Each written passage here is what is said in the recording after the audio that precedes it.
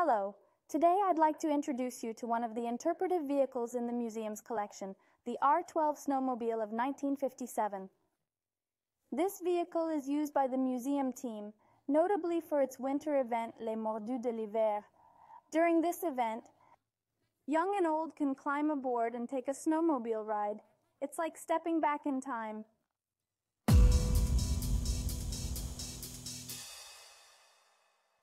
In the late 1940s, sales of B12 snowmobiles plummeted, mainly due to the progressive clearing of snow from Quebec roads.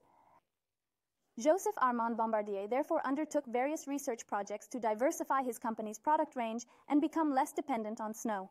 As a result of this research, the inventor developed a system of interchangeable skis and wheels, which he applied to his new TN truck, a sturdy steel truck equally at home in winter and summer, notably for prospecting and logging. This concept will also be applied to the all-new R-Series snowmobile, R for wheel in French, making the vehicle more efficient in difficult terrain and usable in all seasons. This new snowmobile series, more versatile and better adapted to customer needs, will enable the company to continue selling snowmobiles for over 3 decades.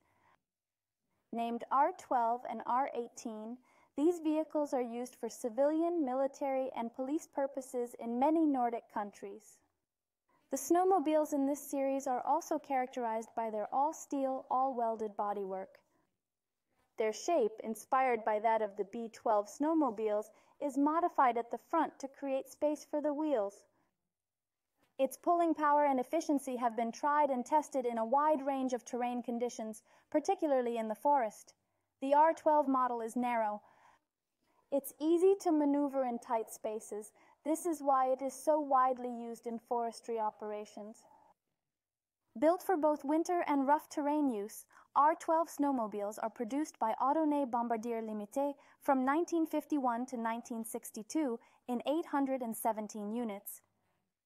Vehicles with countless uses, R12 snowmobiles are also used as ambulances, buses, and walking vehicles.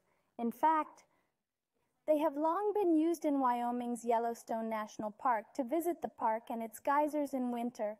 Nowadays, the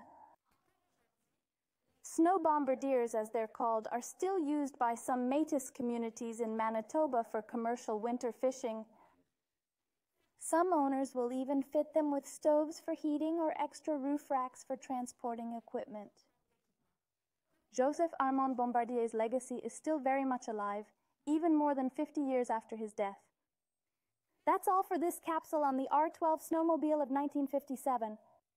If you enjoyed it, subscribe to our YouTube channel and follow us on Facebook so you don't miss out on any other videos. And above all, come and see us at the museum to ask your questions.